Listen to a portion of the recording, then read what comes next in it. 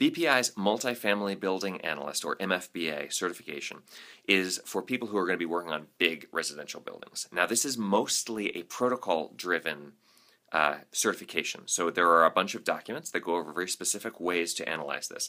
There isn't a field exam for this certification. There are 2 online exams you're going to take. One of them is multiple choice that's based on concepts and questions and techniques. Obviously, that's included in the documentation. The second one is a photo exam. So you're going to be looking at photos and they're going to say, what's wrong with this picture? Or can you improve a specific recommendation in this particular instance?